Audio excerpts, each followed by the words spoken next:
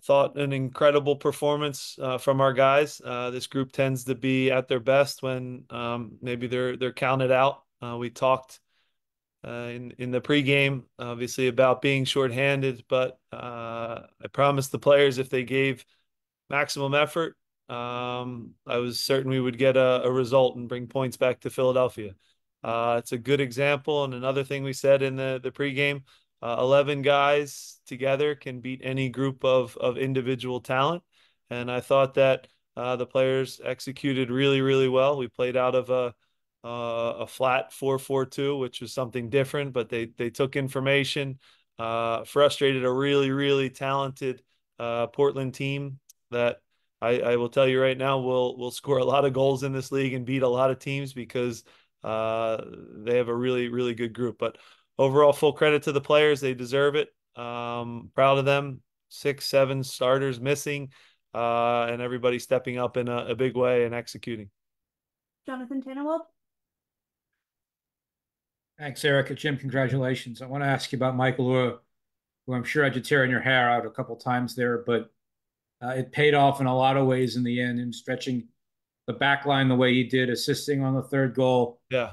playing the whole game for what I believe was just the sixth time in his Union tenure. What did his night mean to you? Yeah, he was tired too at the end, Jonathan. Everybody was exhausted. Everybody put in a good shift. Obviously, a small bench, but Mikael did a good job.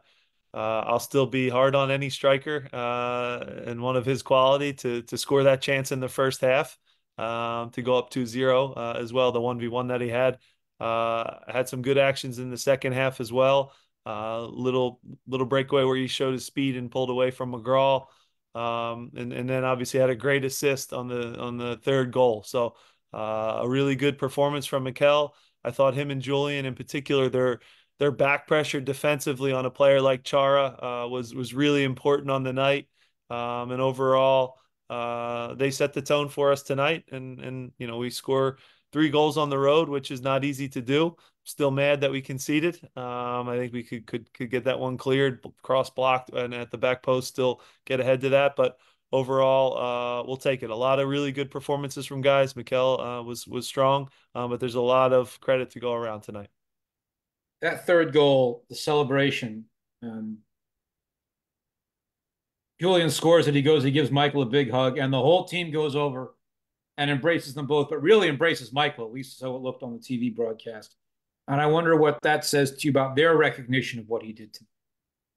Yeah, that was a big cross. That's a cross that I would say on grass maybe doesn't get there, Jonathan, but on a nice wet slick turf, that's the ball to play. A hard driven ball like that, and the timing of Julian's run, and it's no coincidence, man. I say it to them all the time. The harder they work for us defensively, setting the tone, that's when those tap ins come. And the game is while it can be a cruel game, it is the fairest game in the world. And the more you work and the more you're together and the more you have the back of your teammate and you're willing to fight for him, the more you get rewarded. It tells the truth every time. And Mikael was rewarded and Julian were rewarded for their hard work tonight. Matt to George. Jim, do you think because of the guys that you were missing, you guys played simpler and got back to basics in any kind of notable way from previous games?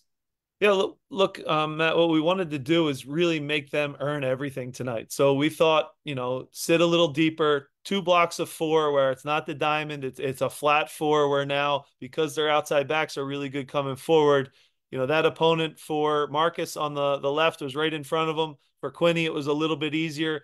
You give him maybe a simpler job for Rafa to do rather than flying out to Chara. We asked our strikers to stay compact, and you could hear it from up top, and the guys relaying things to us. We were, 20 to 25 yards front to back, all 10 guys, and that's a hard thing for any MLS team to break down. So I thought that the guys really executed well. You're right, Matt. We did simplify for sure because let's be honest, had guys playing a little bit in different spots. You had guys playing their first big minutes. And look, this is for a kid like Marcus, when there's almost 30,000 people here, it's loud, it's intimidating.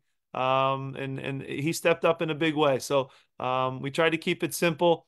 I thought we were difficult to play against. You can go through. Bedoya was excellent. Raffanello quietly had a great game in the middle of the field. Not an easy assignment. Marcus playing out of position where, when he's defending, he's basically a wide midfielder. We told him when we won the ball, let's see it be like a left winger. We said the same thing for Rafa. It's a flat four, but when we win the ball, can you go a little higher into the 10 spot? So there was some fluidity and flexibility with it, but most importantly, Matt, we wanted to be tough to break down. Again, individual talent on Portland on a different night. Maybe they make a play and something else clicks, but I thought overall we did a good job limiting a really, really talented attack on the night.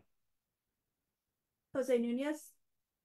Jim, congratulations, and thank you, Erica. Thanks. I'd love to ask about the cohesive unit. Can't imagine you're asking for many more international breaks that are taking apart so many players and so many formations for you. But does this performance here on the road at a very tough place with the players that you had give you some confidence for maybe what you're going to face this summer with all of the rotating cast that you're going to have? Yeah, I think it's an audition for a lot of guys. It's a test for a lot of guys, and a lot of them passed tonight. The tricky part about this game, though, Jose, is that the next test is coming, and if you fail that one, it's a cruel game. So, we have had a good win tonight. I think we learned a lot about some guys. I think like I said, Rafa really gave us good minutes. Marcus gave us a good minutes. Oliver gave us good minutes in goal with some big key saves. And sometimes it's a blessing that they're getting these minutes now because you're right. This summer we're going to miss them again. To the international windows, look, every team in this league and every fan wants to watch all the best players be here. The reality is we play through these breaks sometimes. It hurts other teams, some teams more than others. Certainly, it depleted us quite a bit, but overall, our group rallied around it, didn't complain, rolled up their sleeves, and got a result. But you certainly learn each and every night. And you could go through each guy tonight, and a lot of them checked a lot more positive boxes than negative, and that's usually when you come out on top, regardless of how much another team spends, how many great superstars or individual talent they have. If 11 guys are cohesively together, you can beat any team. You sort of touched on my next question, and I would actually argue not a so quiet game by Jeremy Raffanello, some long shots away Yeah. from net and really working hard. Do you want to expand some more on his performance? I know you've touched on it a little bit now. Yeah, it's not easy. It helps to have Ollie next to him, and I thought they did a great job of sharing the load. And when you look at, especially at the end of the game, when Portland literally threw 7 great attackers on the field, that's not easy to deal with. So to deal with a player like Evander, Moreno when he came inside, Anthony, coming inside as well, and knowing when to make a tackle, make a block, hold your ground, cut out a passing lane. There's a lot of nuance that goes on for a central midfielder, and Jeremy really stepped up in a big way.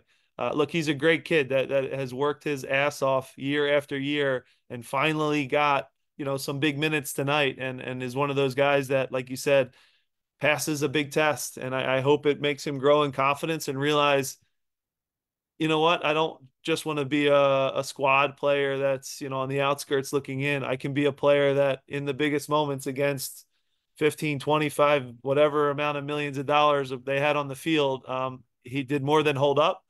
He made big plays for us in the attacking part. He made big plays in the defensive part.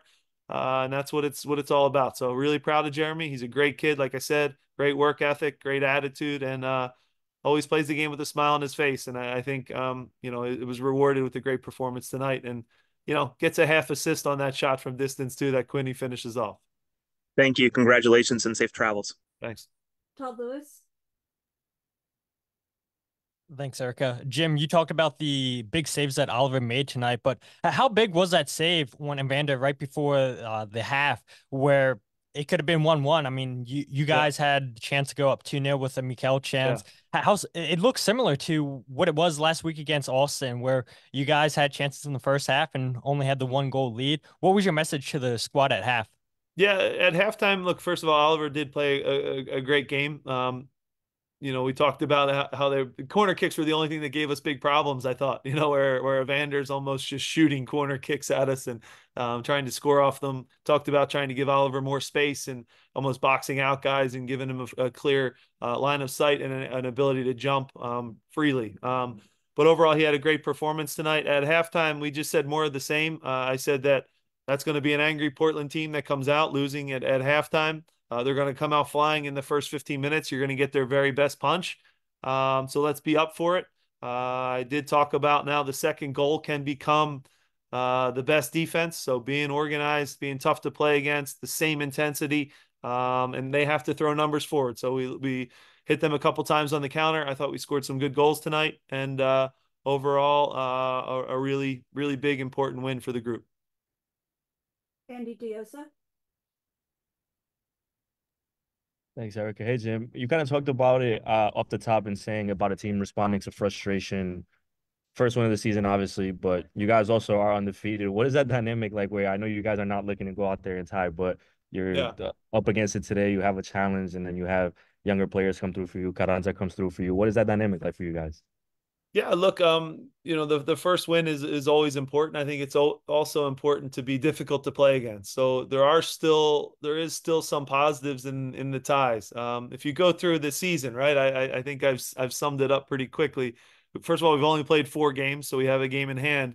If you go Chicago, that's a bad tie. At home, we should beat Chicago. That's a fact. We should handle our business there. That's a bad tie, I would categorize.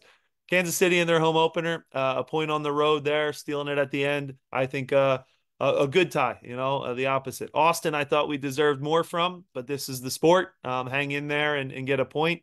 And then I thought we deserved 3 points tonight. Whether you're missing players, whoever you want to talk about, or whatever you want to talk about, I thought we executed and deserved to win. So it's a deserved win. It's a group that works really, really hard. It doesn't mask or cover the Pachuca embarrassing game that I think still lingers in everyone's head. But you are right. You bring up a good point.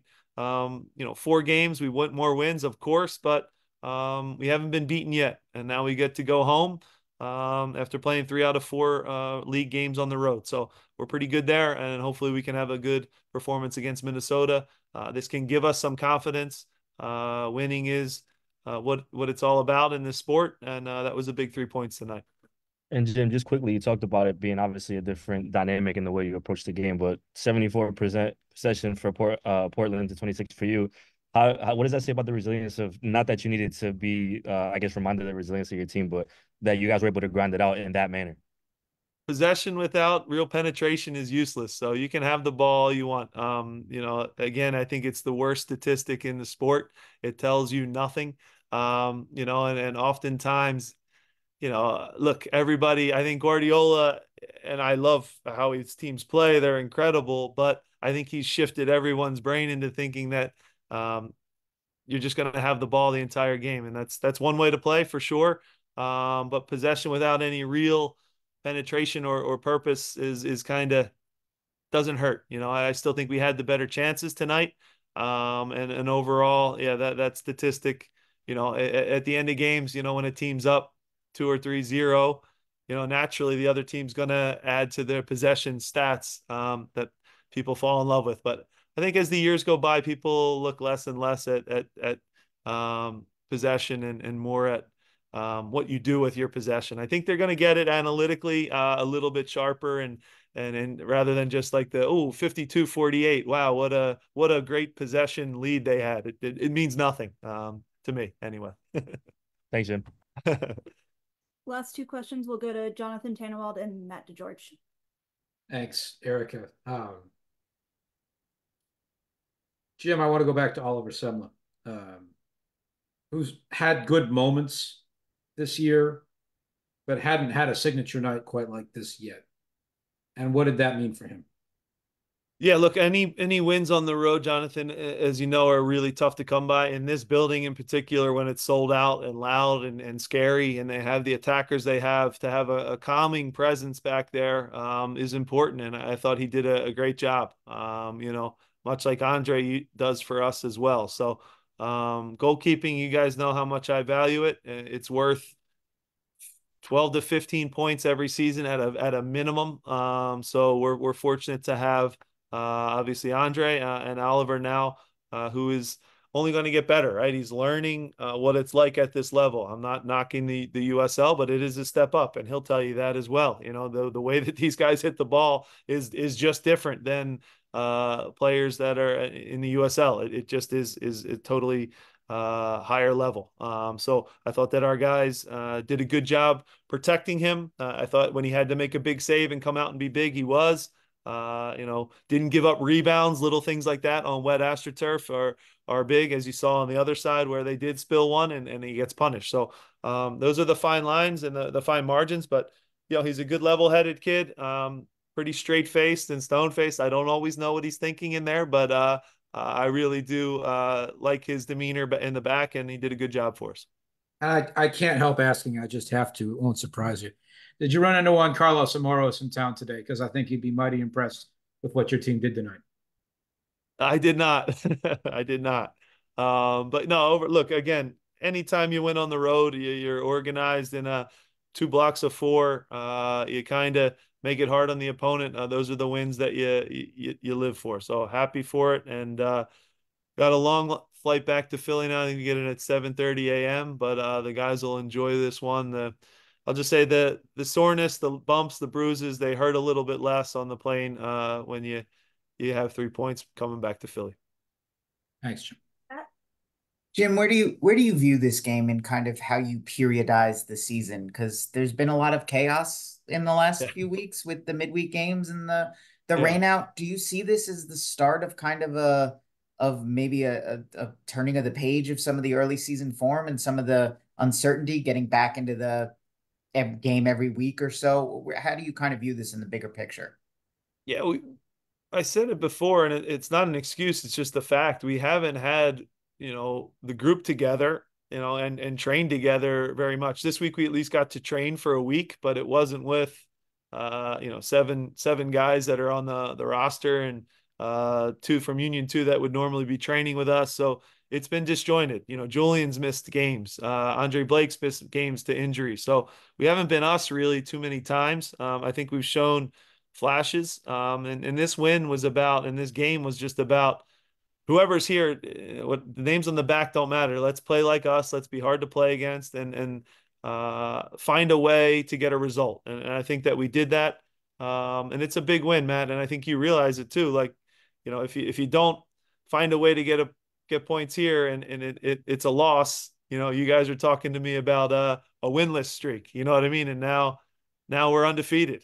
So again, it's the fine line in semantics and the little details of a season. So from that standpoint, you're absolutely right. This is a huge team win. I will say I'd love a full week where everyone's healthy and here and we could train and build into something, but I'm not going to get that probably for several more weeks, to be honest, with the way things are looking in terms of the schedule. So hopefully we can get the full group together, train. But tonight, all that aside, guys stepped up in a big way, and really proud of the group, the players that were here. All right. Thanks, Jim. Thanks, everyone. Thanks.